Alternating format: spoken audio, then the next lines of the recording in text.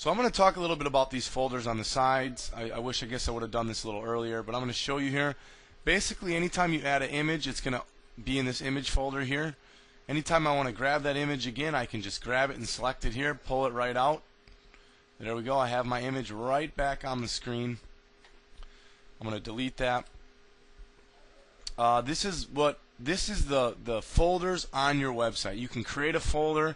Let's say you want to have a video folder. Just go to right click, create new folder. Let's call it, well, that one I created in the image thing, so I don't want to do that. Let's just do my images. Another thing is when you name these, you cannot have any spaces. You need to put underscores if you want a space, or just no space at all.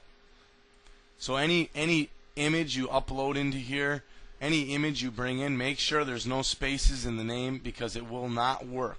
You need to have underscores like you see here, or just all one word, because if you do that, you're going to get an error saying we can't publish this picture.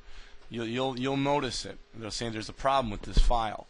So let's just add a new folder. Right click, create new folder. There we go.